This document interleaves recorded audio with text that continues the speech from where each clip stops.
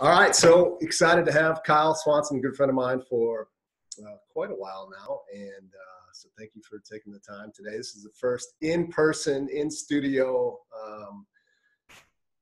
episode ever in the history of the Championship Leadership Podcast of like a total of 9 or 10 episodes. So thanks for taking time, Kyle. Appreciate it. Yeah, man, this is great. I've listened to all your podcasts, so I'm happy that we're on the air together and back in the office, just like the good old days. Yeah, just like the good old days. So a little backstory, maybe, not that you guys care listening, but Kyle and I, so we're in Rochester, Minnesota, basically our hometown, or where we live, not necessarily where we grew up. But I was in the insurance business. Kyle was just starting in the real estate business, and that's how we initially met. He bought a fourplex, was looking for some insurance. It was actually an internet lead.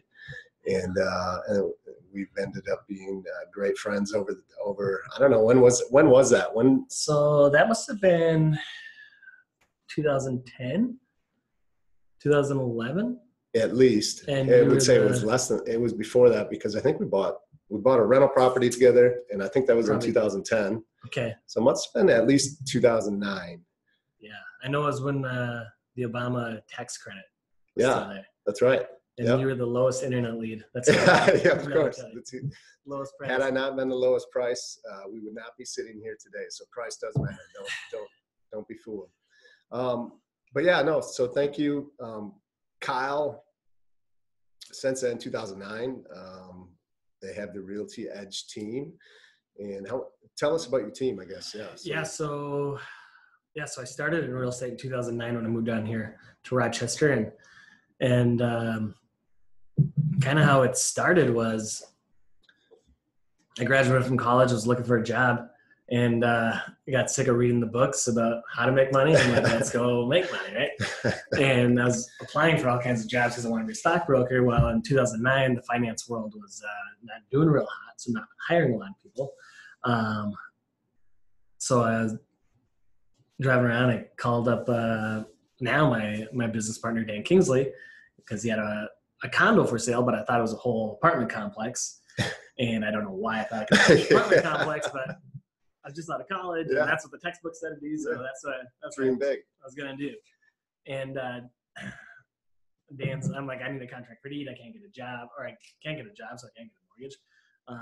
Dan's like, oh, I talked to a lot of people. Send me a resume. So I sent him my resume, and he just gave it to our broker at the time. And next day, the broker calls me up. He's like, hey, you want to be a realtor? I'm like, you offer me a job? He's like, yeah. I'm like, yeah. What do you do? He's like, you sell houses. I'm like, okay. And I had no idea what a realtor did at the time. Yeah. And so then, so that's kind of how I got into it. That was in 2009. And then they thought Dan and I were best buds, right? Because he got me into the business because I talked to him on the phone one time. So then they put us in this little office, like one of us could back out. Literally a tiny office. Yeah, a little closet. Remember, And Nate was there. He had to sit out in the hallway if you wanted to talk to both of us at the same time. Pretty much, yeah. And so then I'm like, Dan, what do we do? And he's like, he gives me the phone book, and he's like, start calling your leads. So that's what we did. We called through the leads A to Z, you know? Yeah. And then, so let's see, that's 2009. And then we're like, well, now we got all these buyers. Let's start sharing some, right? So we started sharing buyers. And we're like, well, we need our name on more signs. So we're like, all right, let's start sharing listings. Okay. So then in 2011 is when we're like, well, why don't we just team up and start Realty Edge? And at that time, teams were just kind of making a move, but not really. And so there wasn't a whole lot of layout as far as a roadmap to get there. But over the course since 2011, now we're still the team with Dan and I. We're at a different brokerage now. Let's see, we have three agents on the team besides Dan and I, so there's 5 of us. Then we got Tammy and Molly that are running the show here. Awesome. So there's 7 of you total, huh? Yep. Yeah. So yeah, from from the beginning, 2009, really, it's been quite a quick progression for you guys.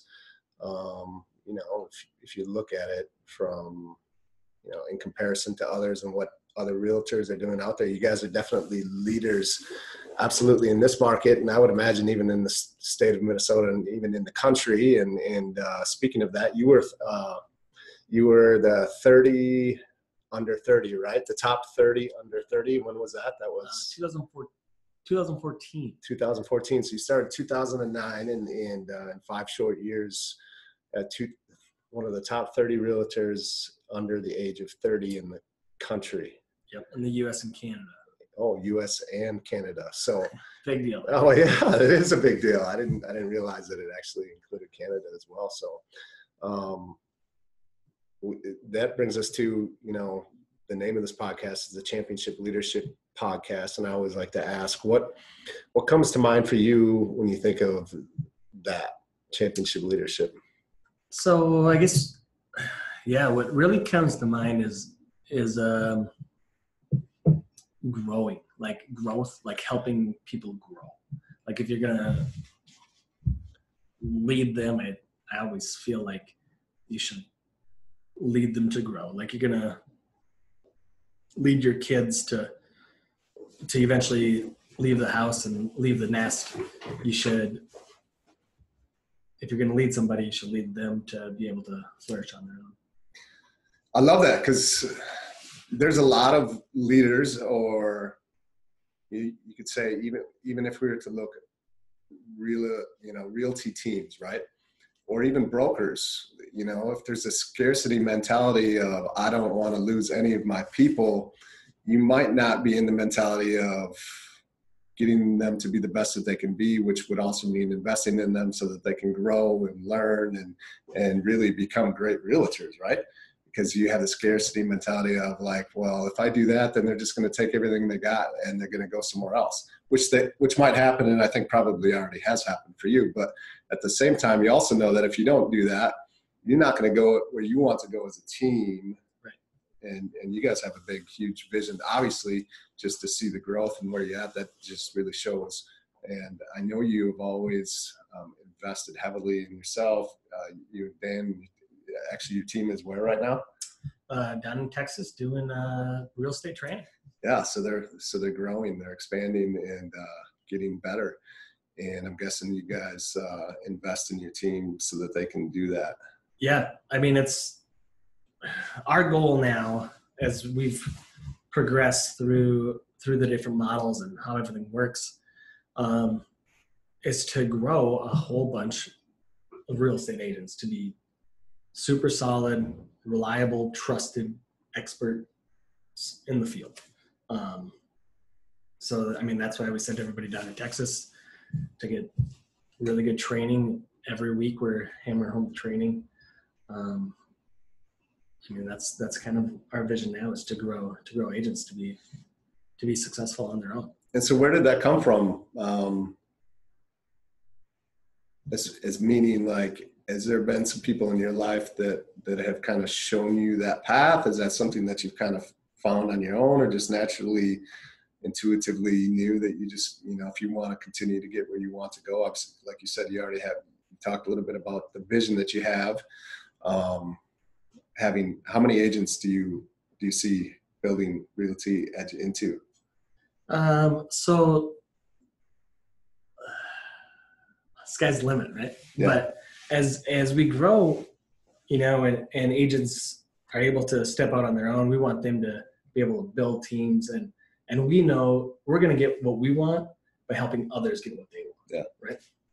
So that's kind of the thing. Like if we can help agents be really successful, kind of where it came from is when we switched over this new brokerage. Because right before this, we were independent and running our own brokerage. Yeah. And so I was trying to develop all these systems to, you know, grant everybody ownership and be able to buy in and all this stuff. And now the new brokerage allows us to, allows people to buy in and gives ownership and everything. So it allows us to be able to grow these people. And and basically let them out into the world, and we still are part of their business, right? So that's kind of where that came from. And by doing that, it makes so much sense. Like, it just makes us feel so much better about growing the business. Because I mean, there's a lot of people at other brokerages, or take Gary Keller for instance. Like, he's like, well, if you start a team or if you join a team, you got to make sure that the agents, the buyer's agents and the seller's agents, don't have their name on all their stuff, right? Or they can't build their own business, because then they're just going to grow and leave you, right? Yeah. Well, that just seems like the wrong way to do it. If it feels wrong in my gut, I know that it's definitely the wrong thing to do. Yeah. And I just don't feel like that's the way to do it with people. So by doing it this way, I feel good about it. Let people get out there and be really successful, and I'll be there to help them out. Anyway. Yeah, I love that. So you talk about the gut, right? Listening to your gut, which I would, inside of what we do, Manuel, Shieldmate, and powered by the Prosperity Revolution, we always talk about the voice, or listen to the voice, which is another way of saying listen to your gut. Have you always listened to that, or can you think of times when you maybe have ignored the gut? And because my experience has been, when I've listened, like, it's worked out, right? And you can call it what you want. Some people call it God. Some people just call it like that intuition that you have, your gut, the voice, whatever it is. But, when you listen, usually you are guided down the right path. And when you ignore it, a lot of times, it doesn't work out the way you would have wished it would have. Yeah. So, I mean, yeah. Have you always been able to do that? Is that something that you've learned over time too as well? Or where does that come from for you? That's really something that I've learned over time, just from failure. Yeah. Like, I've just experienced it, like, over the last couple of years. It's been like, I've really noticed if I feel like something isn't quite right, like a little bit not right on my end, it's way more not right on somebody else's end. And then things explode, right? So a lot of times it's dealing with like our agents and stuff. Like, if I'm like, that doesn't seem quite right, but it'll be fine, whatever. Week later, something just exploded, right? And it comes right back to that. Yeah. So, and it's just in getting in tune with that. Yeah. It's really helped a lot.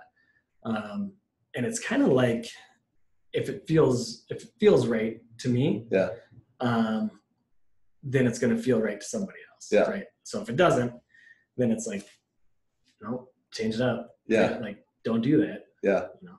Yeah. No. Yeah. That's good, because to be a championship leader, right? The championship leaders, whether you look in the NFL, it could be like Bill Belichick is kind of the top of the top, right? He's built what he's built in New England, 8 Super Bowls, 5 wins. Nick Saban in college.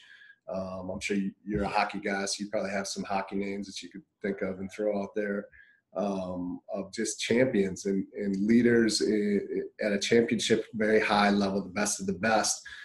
All of those guys have learned and failed through their failures, right?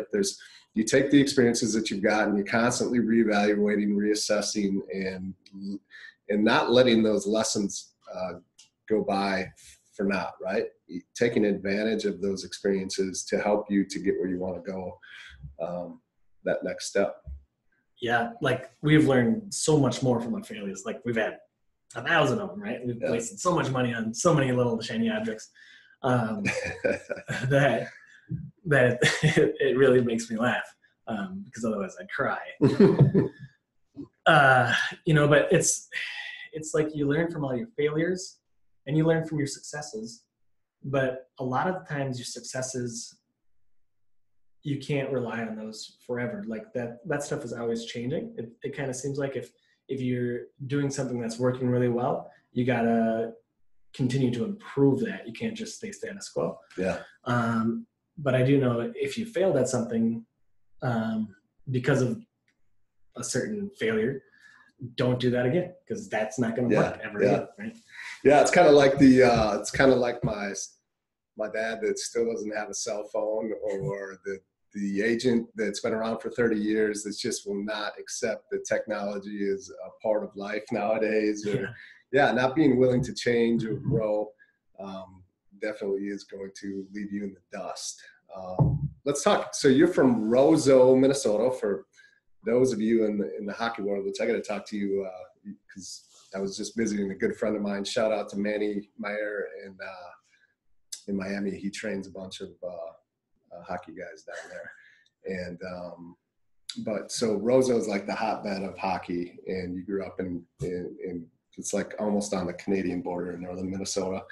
And what are some experiences or lessons you can learn from just being in that kind of a culture? Like I'm kind of jealous because I've always been a sports and athletics guy, and to be in a place like that where, you're just in this town, and I can imagine like hockey is just kind of everything up there, right? There's not a lot else up there, but up there in that area with you. And I grew up in a small town, northern Wisconsin, and there's just not a lot else. But when you can have something like that, where it's just kind of, I imagine your world almost revolved around it, especially growing up and in high school, and the dream of winning a state championship and just the history. And then you got War Road down the road, and huge rivalries.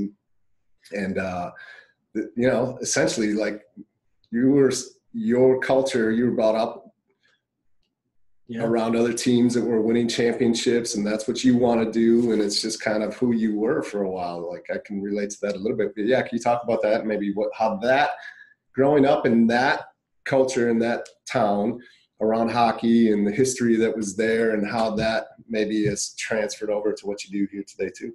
Yeah. So a little bit of background on Roseau. So Roseau has the most state titles in hockey in Minnesota. I think Edina just tied them now, but Roseau's a town of 3,200 people, right? So that's and they compete in the highest level of hockey in the state. So I always say, like, when you're born, you're born with skates on. That's how you get out of the womb, right? But the mentality there is even though it's a super small school, you're expected to win, and you expect to win because you've seen everybody else win, right? And so, and it's not a doubt of whether or not you can compete against these schools with 100,000 plus people for population. It's just a fact that you're gonna go out there and you're gonna win. Right? And that whole culture is just like, obviously it's just so embedded in Roseau that it's one of those things where it takes time to do, right? It's 50 years in the making. Yeah, for sure. But just, and then being on a team and relying on all that stuff. When people that are on a team, they really understand the concept of relying on people and supporting people, right? Just like you rely on your hockey players, you rely on your teammates, you bring that into the business world, you really understand that you got somebody's back, right? You're not going to flake out on somebody because, especially if they're on your team, I mean, you guys live or die together, right? And that's great. And Dan came from the Army, right? And absolutely. That as well. And he's a Ranger, went through Ranger school. And so, elite of the elite right there. Right. So I grew up playing hockey. He went to the Army, and now it's. But it's so, like you said, what you said was, it's this town of 3,200, literally in the middle of nowhere, and competing with all these huge Twin City schools, like you said, Edina. I mean, these schools that have, I don't know, 2,000 to 3,000 kids a class, and that's how many people you had total in your town. Right. And so it's just this total mindset and mentality. It's like, it's not even a question of whether you can. It's like, it's almost a question of just when you're going to do it, when you're going to win the next championship, or like, and that doesn't happen over a short period of time. It's just something that's built and ingrained. And like you said, you're coming out of the womb with hockey skates. It's just like this, it's just what's going to happen. Yeah. I mean, You're going to play hockey and you're going to love it. Yeah. Which is just, I mean, that really to me is, that's cool because I grew up as a kid and I wanted to win a state basketball championship. And we had, our town, small town, and the teams were tops in the state. And so I was 5th, 6th grade and going to these games, and I was just imagining myself when I was in high school doing the same thing. And yeah, to see how you could take that and then transfer that over, just like you said with Dan, your partner. Yeah, he was in the Army and he went through Ranger School, which is like one of the top leadership schools in all of the military. There's the Navy SEALs and soldiers from all the other branches that come through Army Ranger School because of the reputation that it has as this tough, challenging school that is not for the faint of heart, that has the best of the best coming through because of what it does and how it trains you guys to be leaders. So to see those two different, you're coming from one culture that's kind of got that same level of success, and then you got another one in Dan and how powerful that is. And so really, if you stop to think and look back, if you've ever even done that to figure out how you got here, it's not by chance. It's and you could attribute a lot of it to the experiences that you had coming into it. Yeah. And yeah, that's one thing when you look at people and they're successful and, you always think, oh, that person had a silver spoon in their mouth or whatever, right? Yeah. And it's like, well, how did they really get there? Yeah. Like, there's a lot of people born with silver spoons in their mouths, and there's a lot of people that completely fail, right? Yeah. Yeah. So they did something right. Another thing coming back to Rosa is all those people that are really good hockey players, they grow up, they go to the NHL, they become all-stars, and a lot of them come back to Rosa. Yeah. And they, like when I was a youth hockey player, I was coached by NHL. So cool, right? As a little kid. Oh my goodness. Hey, you don't think anything of it. Yeah. Right? At the time, It's just normal. Because right? their kids are same as yours. You're like, hey, what's up? Yeah, that's incredible. It's just, you don't know any different. So you just, if that's such a gift that you were given that you didn't even realize until probably, later down the road. Yeah. And that many don't get to experience. So it's awesome that you're able to take that and utilize that inside what you do. Let's talk about some challenging times in your life. And I'm thinking of one right now. I know that you were in a bad accident in high school, car accident. And how did that shape who you are and where you're at and how you show up and maybe even inside of your business, obviously probably inside of your family as well. And so I guess when I was 18, I was in a really bad car accident. It was the old drinking and driving situation. I wasn't driving, but it was related to that. And I spent 30 days in the hospital. I was in a coma for 2 weeks, had 60 staples in my head, broke my vertebrae and 3 vertebrae and all that kind of stuff. Tons of broken bones. Lucky to be alive. Yeah, super lucky to be alive. Really lucky. It happened on April Fool's Day, so nobody believed it, right? So, yeah. So then coming out of that, I woke up, I couldn't walk, talk, or eat, and we used to do a lot of stupid stuff in high school. So I remember sitting in the bed and I looked up and I'm like, oh, I'm in a hospital. I'm like, oh crap, it's me. It's either going to be me or my buddy, and it happened to be me this time. So, but coming out of it, we're like, if I'm ever having like a rough day or stuff like that, I'm just so thankful, that I'm still here. Like this could be completely different. Now we just had a baby boy a couple weeks ago. So a new little hockey player. Got that hockey player. Skates were on. Skates on. Power 3000s. But like, you got to be so thankful for it. And somebody always has it worse than you do. You know what I mean? Yeah. And like, you can complain all you want, but get over it. Yeah. Just, and they always say make the best out of every day, right? But still, like, you just got to be happy with what you got and keep improving. I know you've touched on it, like every day, just get a little bit better, little bit better. Yeah. And so if you can do that, and one thing that we're constantly doing is tracking stuff, right? So Yeah. tracking all the numbers. So if you can track all your numbers and then a little bit better, a little bit better, a little bit better, at the end of the year, whenever you look back at it, you're like, geez, we did come a long ways, come a long right? way. Yeah. That's important to track, know where you're at, and like you said, a big piece is to definitely be able to look back, or to stop and to take time to look back, because if you're not careful, like, you can get in the mode of just continually pushing and pushing and pushing, and never really taking the time to look back and appreciate where you've come from. And that just that can burn you out. That can burn your team out. Maybe more importantly, a lot of times maybe your team doesn't necessarily have the drive that you do, because it's your team, not theirs.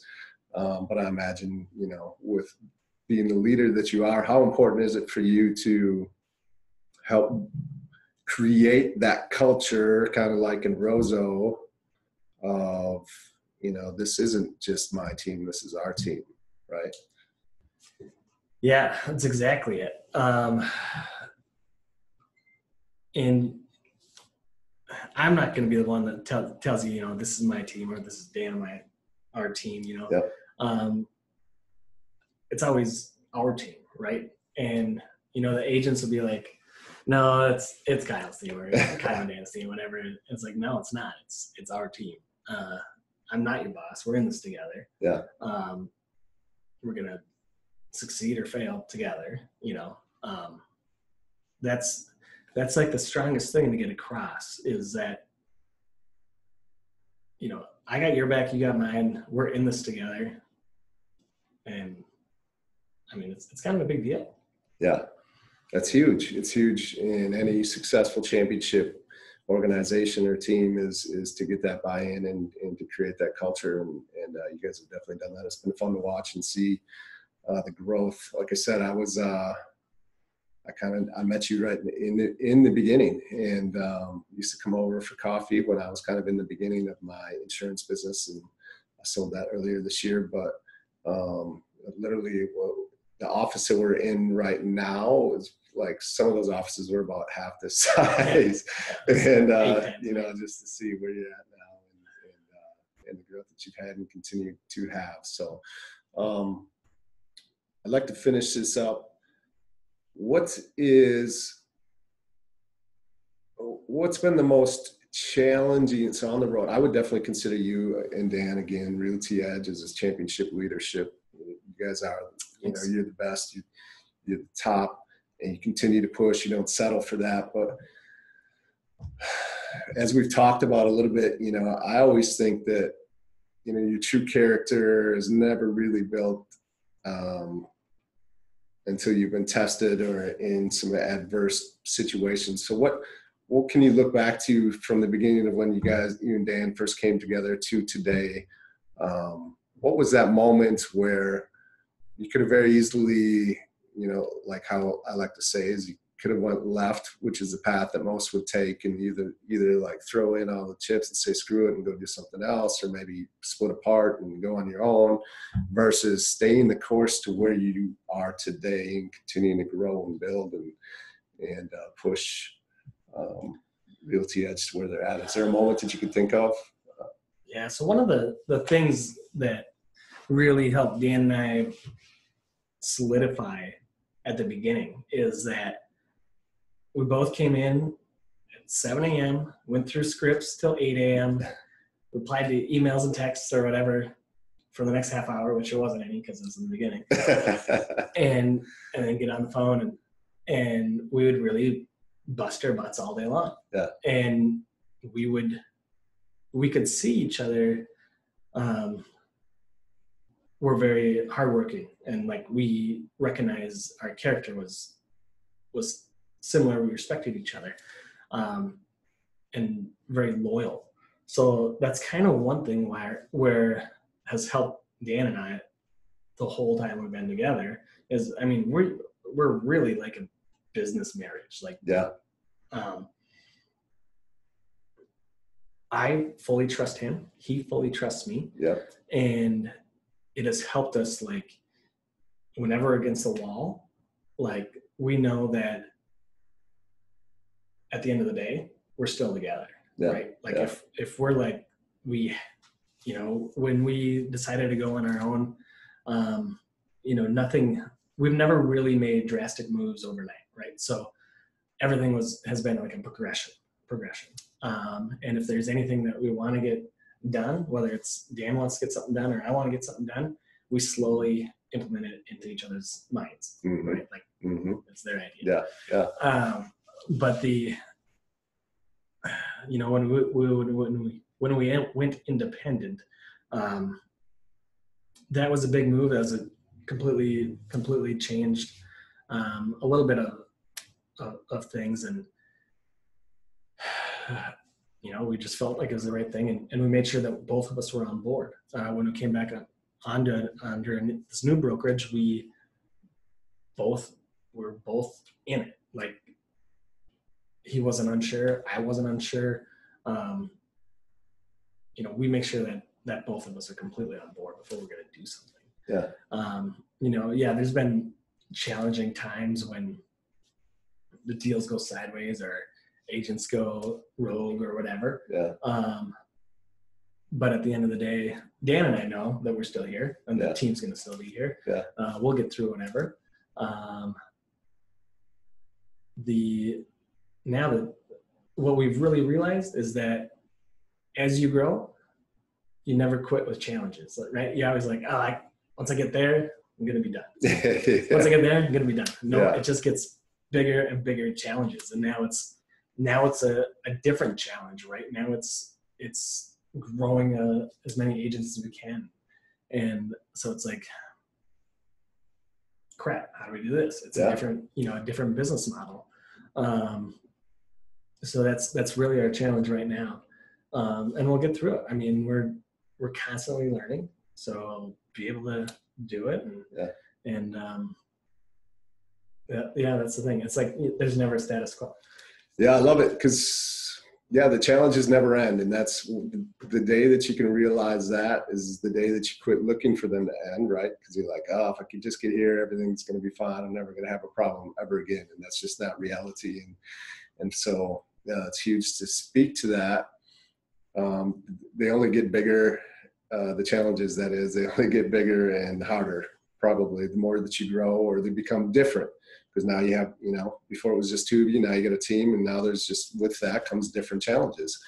And it's really a testament to you and Dan, because it's hard. I mean, if for anyone out there that's had a partner in business, like, you guys it's not common for you guys to succeed and stay together as long as you have, and to work as well together, and to have that trust, and to just know that you both have each other's back. And it's just so important, like you said, you've always made decisions together. You've never rushed into anything. You've been very clear on what you want and why it matters, and you've been able to move together through that. And that's obviously why you've had the success that you've had. So I appreciate you sharing that, and I appreciate you taking the time today to be here with us. Maybe one last thing. Do you have anything else that you would want to add to the listeners that's on the top of your mind, that for anyone trying to get to where they want to go in life and business? And so the one thing that I never, when Dan and I started, like, we never knew about, and maybe it wasn't a thing back then, but coaching. Like, people are going to help you get to where you want to go. It's unbelievable how we went from where we were, maybe selling like 50 houses a year, whatever, to in a couple of years selling 130 houses a year, right? People are there to help you, and it's amazing how well a coach can help you get there. I mean, that move itself was ginormous for us. And I mean, I can remember, I don't know how early it was, but it was from a pretty early time when you guys had been investing in coaches. And a lot of people are maybe a little bit small-minded in that, like, they can't see what would be really possible for them by investing that money in, right? They could get caught up on the money that it would cost versus what that's actually going to create for you and open up for you. Right. And I can imagine that, like you said, it's been well worth it, plus probably a ton more to to be open to that and to realize that, and to have the faith that, hey, we have to invest in ourselves. There's things that you don't know that are gonna, that others do, that they can help you go to where you want to faster. So yeah, that's huge. I'm glad you brought that up. Yeah. And so, yeah, I appreciate it. Thank you. Hey, good man. Tell everybody how they could kind of follow you and what you got going on as we wrap this up. Let's see. So if you have any questions about me or my business, you can always email me at kyle@therealtyedge.com, or follow our team on Facebook. Let's see, Facebook/The Realty Edge Team, Facebook.com/The Realty Edge Team, or just look us up, The Realty Edge Team, Rochester, Minnesota. Love it. Appreciate it. And yeah, we'll put all those links inside of the show notes for you guys too. And so any of you realtors out there hoping to build a team, or have always wanted to, or just never really known what to do or how to do it or how to go about it, or you just want to check in and see how they've come from where they were at to where they are today, give them a check out on social media. And appreciate you being here. And thanks, Kyle. Yeah, thanks a lot, mate. Have a good day.